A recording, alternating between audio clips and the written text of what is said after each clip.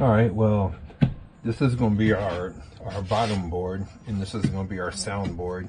The ideal for the soundboard, I like on most of my instruments is 1/8 of an inch or a little bit thicker. When you get these boards, they come in 1/4 inch. The pine is almost a 1/2 of an inch. But we'll leave it kind of thick because it's just going to be for the support of the instrument in the back. The walls are Talharpa. It's kind of thin in the back, and we don't want it to warp over time. So the thickness will add support to the body and add a little bit more girth to the instrument. If I was really worried about it, I would plan route it out and give it a little bit extra room for the soundboard, but it's not that crucial. 3/4 of an inch is plenty enough good for a soundboard. You can get a lot of sound out of that 3/4 of an inch. Anyway, this is going to be our back. This is going to be our front. I'm going to use my power planer and playing this. I'm basically just playing this down just a little bit. I actually probably playing this down to a 1/4 of an inch, and then playing this down to go for a shoot for 1/8 of an inch.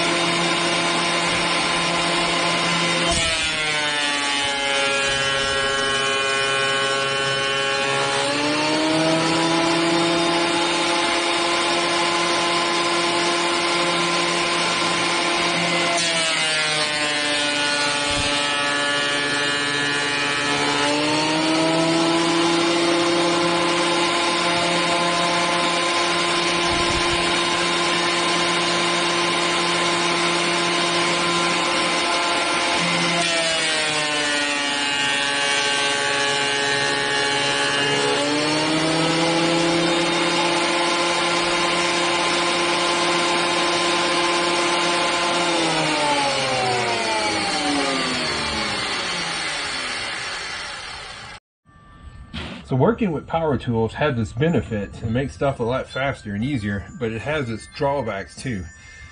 So power planer, desktop planners has its own pluses and drawbacks. Plus is that I plane this down pretty quick.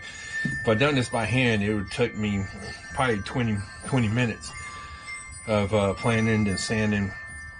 But power planners have its own necessary drawbacks as well, because it has this thing called snipe. And what snipe means is that when the board's going into the planner, it bites down into it and then comes back up as the board starts moving.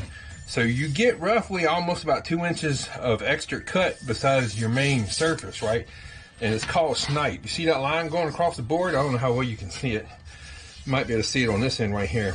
That's the snipe. That's where it bit down into the board before it started pulling it. Ideally, when you're building something and you don't want to do the sanding with the snipe, if you give you 2 more of inches on each side of that board, you don't have to worry about snipe. You can just cut that off and deal with it. This board is exactly the length, so I'll have to sand this down. Try to sand that lip down right there. If I had I lost so many tools in the 2016 flood. I'm trying to sell a couple of these instruments and get some of my tools back.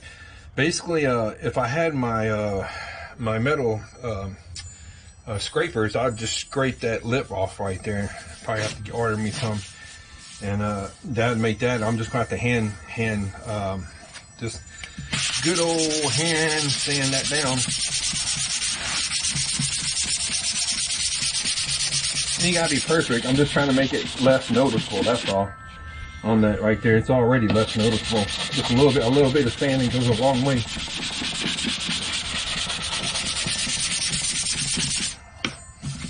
Yeah, see, it's already less noticeable. It's almost got it done right there. Anyway, a few extra sanding on each side. I stopped roughly about a little bit. It looks like about a quarter on the backboard. That's be fine. You can really see it on the backboard. See it right there, the backboard. But that ain't gonna matter. I'll sand that down as well. I left the back of it. I didn't plane the back of it. I just planed one side, so I have a very smooth surface when I go to glue this down.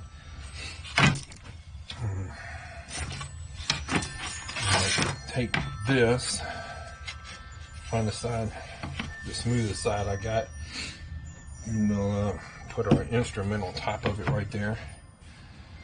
Yep. We'll mark out our instrument. Let's see. Yeah. Yep.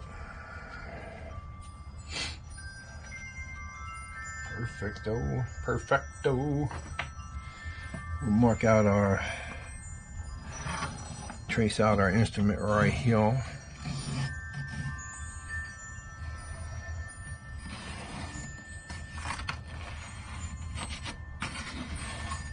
Get our basic pattern on the backboard.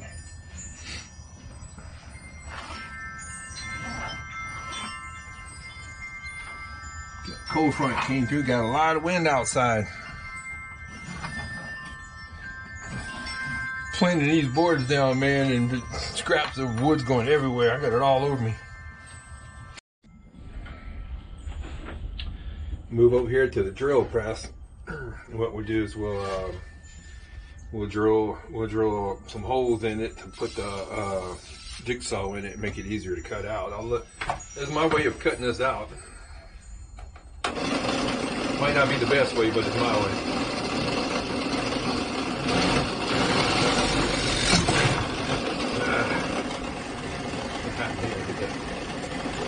Nope. Got lucky. Got lucky.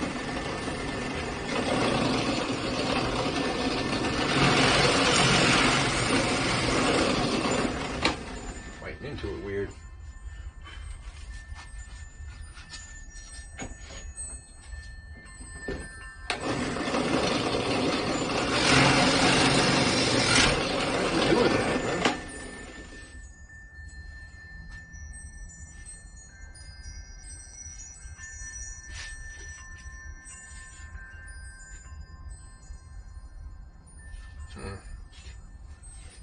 So weird. I'm not sure why it's doing that.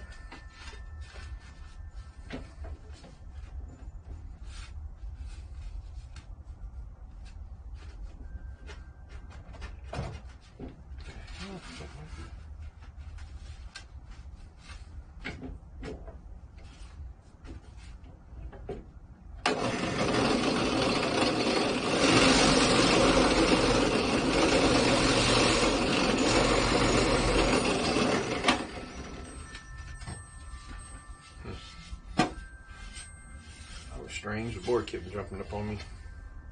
Might be time to sharpen my bit. Bit might be dulling out.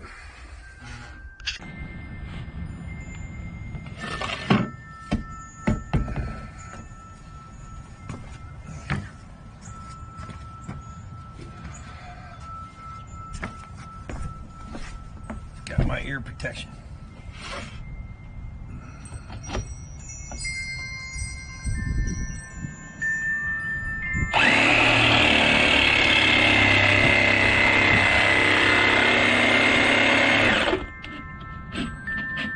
I want to be able to hear the instrument when I'm in my 60s, so I always wear ear protection.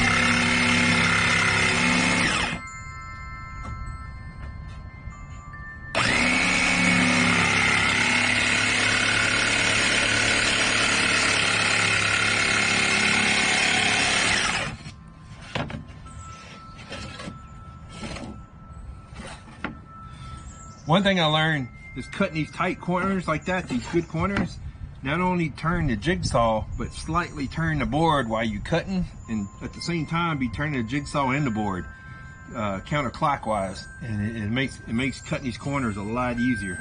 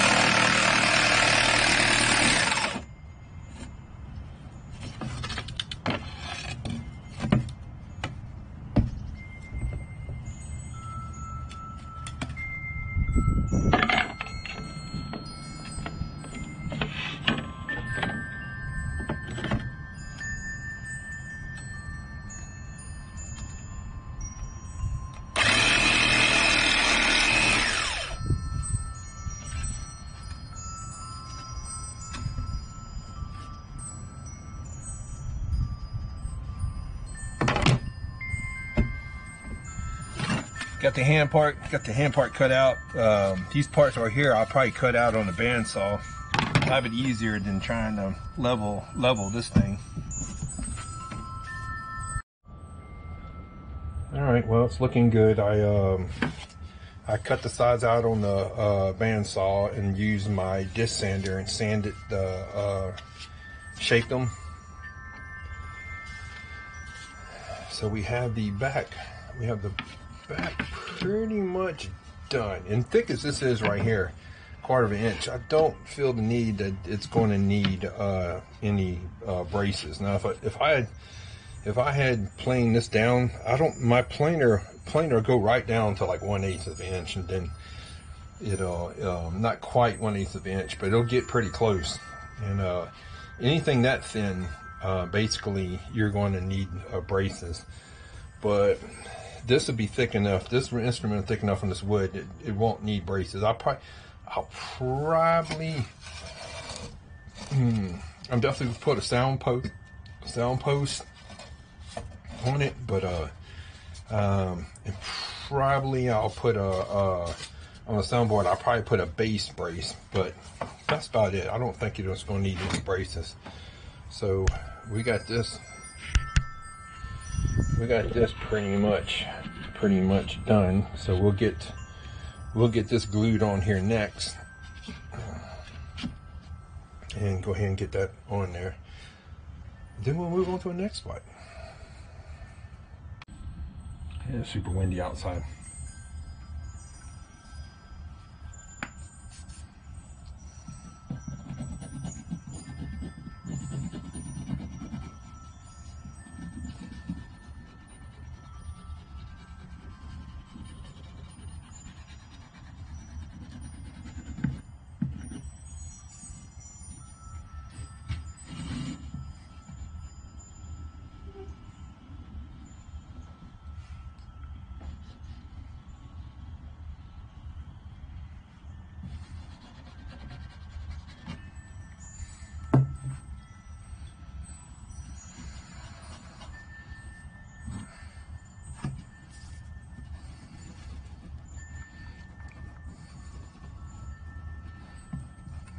On my finger.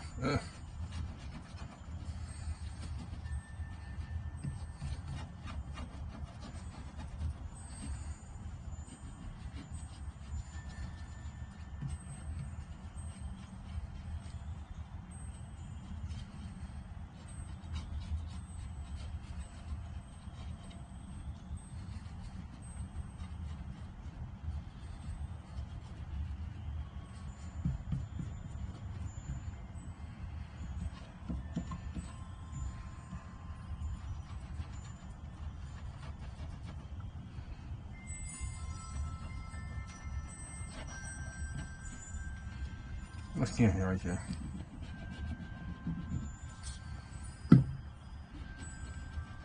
Yeah, there we go.